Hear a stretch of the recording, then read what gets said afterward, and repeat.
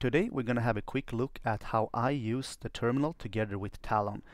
So my preferred terminal is Windows terminal and my preferred shell is Git bash.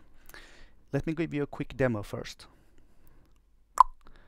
Watch Talon log. Split down.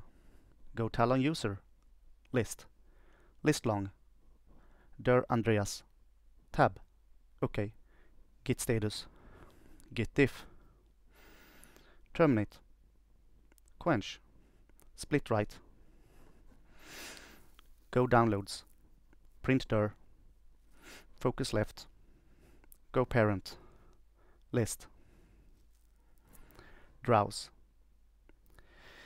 So there you have some just average navigational and predefined commands like going to a directory, watching the Talon log. We have some git commands, and the most things I do in terminal is those kind of things. I use git and maven and npm. I follow the Talon log and do SSH to servers and that kind of thing. When it comes to actually managing files, I mostly use the file manager. And let me show you how this is actually implemented in Talon.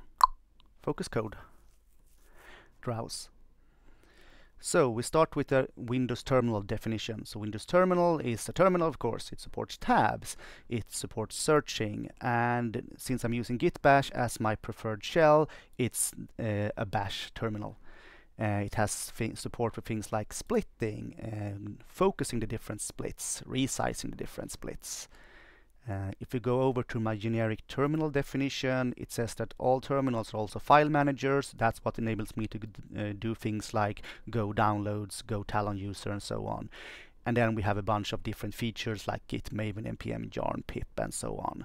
Each of these different features then have a separate Talon file, like here are all my bash commands, here are all my npm commands, my git commands, and so on.